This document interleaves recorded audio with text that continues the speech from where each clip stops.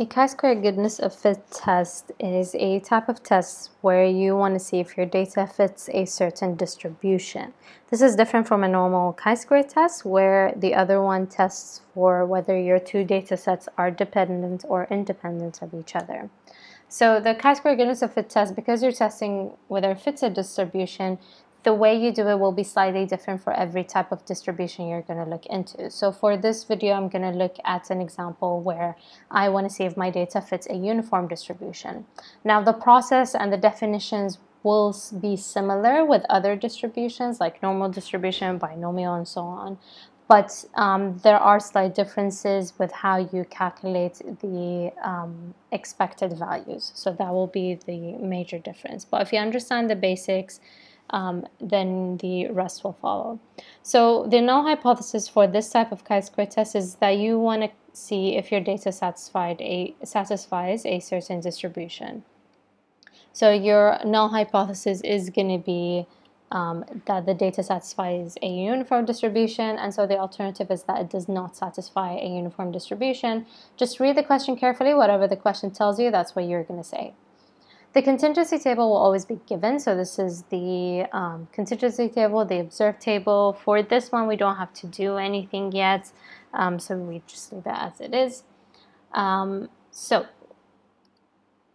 then we have the expected frequency. So this is my observed table, but I want to do my expected frequency. Now this will depend on the type of distribution. For this example, so for a binomial distribution, what you're going to do is take the sum of the frequency, so the sum of the frequency that you have, and then divide by n, where n refers to how many categories you have. In this case, I have 7 categories here. So for the uniform distribution, I'll have this and then 15, which means that my table is going to now be, so my expected frequency table is going to be, like, let's say this is Sunday, Monday, Tuesday, Wednesday, Thursday, Friday, Saturday, and it's just going to be 15 for all, because that's what a uniform distribution means. A uniform distribution is that everything is uniform, everything is exactly equal. So this is what it is. So you're gonna, it makes sense. But for the other distributions, you will get different values for each one.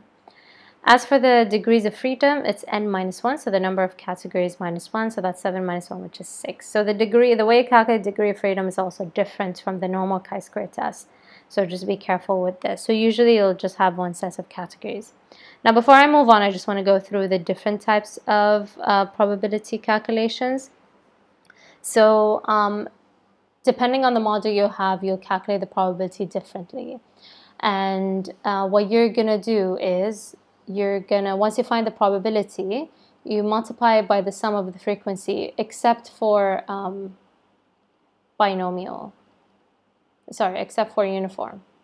So for the uniform distribution, you're just going to use this as it is. As for the rest, to calculate the expected value, you have to multiply this. So for the expected, you're going to have to multiply this probability by the frequency of your data, and again here by the frequency, and here by the frequency. And the frequency will be given. So usually, like for example, for a normal and binomial distribution, they'll tell you, oh, we did this data for 200 people or 120 people. So the numbers will be given at the beginning of the question usually. So this is the frequency you use.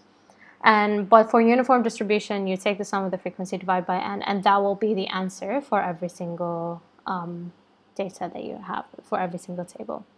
For normal distribution, you're going to use CDF, and the mean and standard deviation should be given, and you have your lower upper bounds from the table. For binomial, you're going to use binomial CDF. The trials and probability is fixed. That's something that doesn't change, but the x value will depend on the table that you have.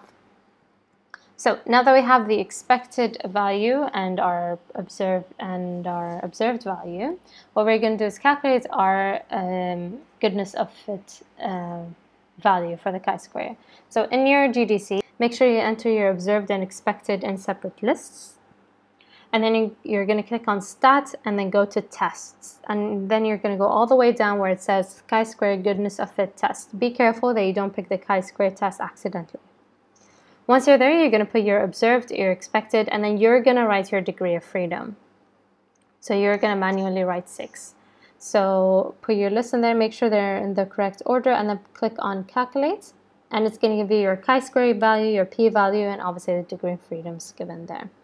So we're going to take these values and do a comparison. So the comparison will be similar to the usual chi-square. So you're going to compare your chi-square value with the critical value. If it's less, you accept the null hypothesis. If it's more, you're going to reject the null hypothesis. And as for the significance level, if it's more, if it's more than the significant level, you accept the null hypothesis. If it's less, you reject the null hypothesis. So the critical value and significance levels will be given in the question. So for our question, it's 12.592 for the critical value, and the chi-square value we got is 1.6, which means that we accept the null hypothesis. But let's double check again using the significance level and p-value. So our p-value is 0.953, which is more than the significant level of 0.05. So in conclusion, we can say that the data does follow a... So in conclusion, we can say that we accept the null hypothesis and the data does satisfy a uniform distribution. So hopefully this was clear. Usually it's much easier to do once you've mastered the chi-square testing, but the tricky part is knowing which distribution you have to do and just knowing how to calculate the probabilities for those.